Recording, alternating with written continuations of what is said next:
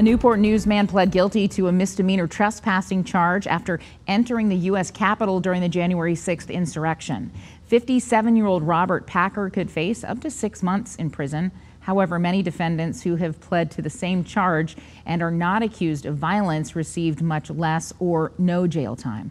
Packer is the latest high-profile defendant to plead guilty as prosecutors work to resolve the hundreds of misdemeanor cases. This picture of him right there went viral on social media, sparking shock and outrage over his Camp Auschwitz shirt.